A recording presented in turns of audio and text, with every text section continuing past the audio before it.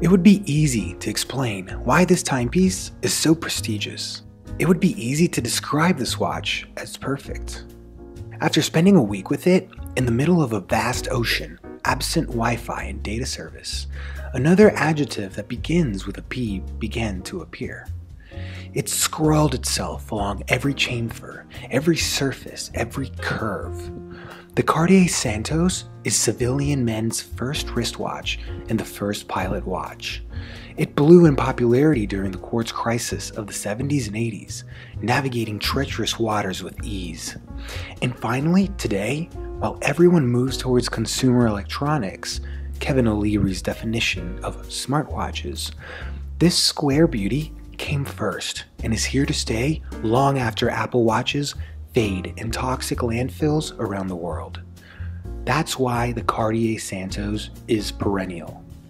It is everlasting. When taking a closer look at this medium-sized, two-tone 2018 model, it's easy to see why. This channel reviews luxury watches through a narrative focal lens. If you like this content, please support us by clicking the subscribe button and liking the video. This will help us provide weekly quality content for your viewing pleasure. I appreciate you. Thank you. Cartier was referred to as the jeweler of kings and the king of jewelers by King Edward VII of Great Britain.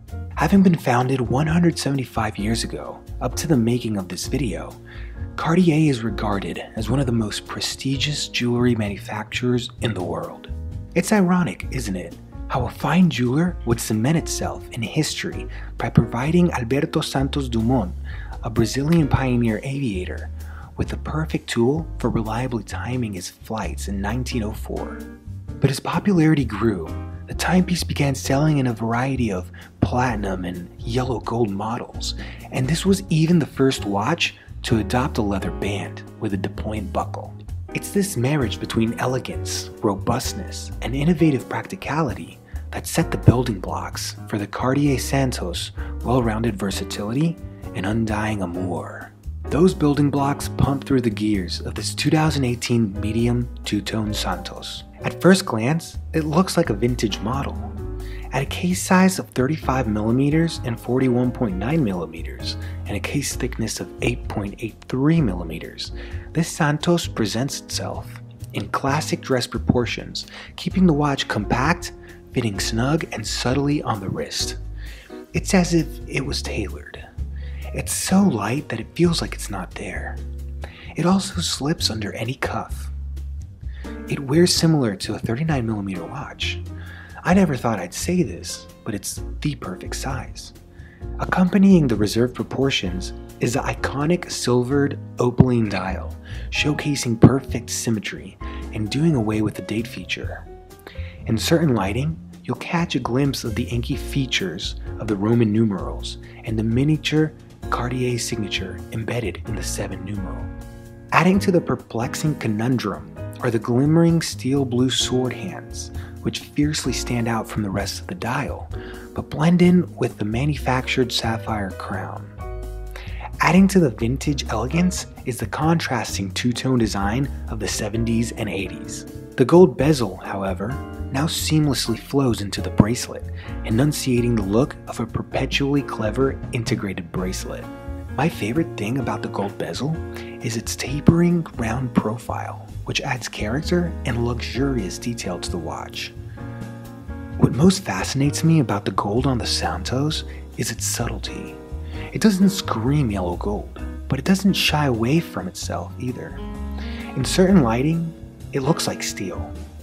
In other lighting, you can tell they use a slightly darker red hue to keep its reserved elegance.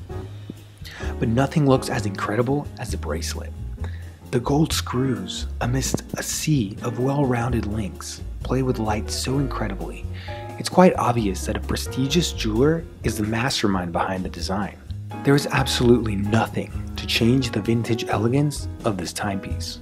Timeless ruggedness narrates the design language.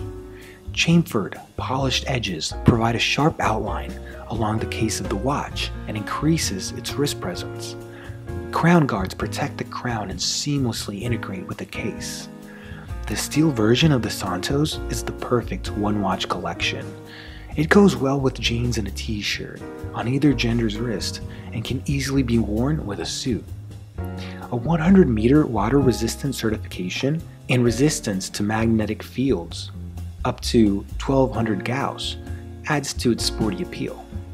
This versatility is one of the most blatant signs of longevity.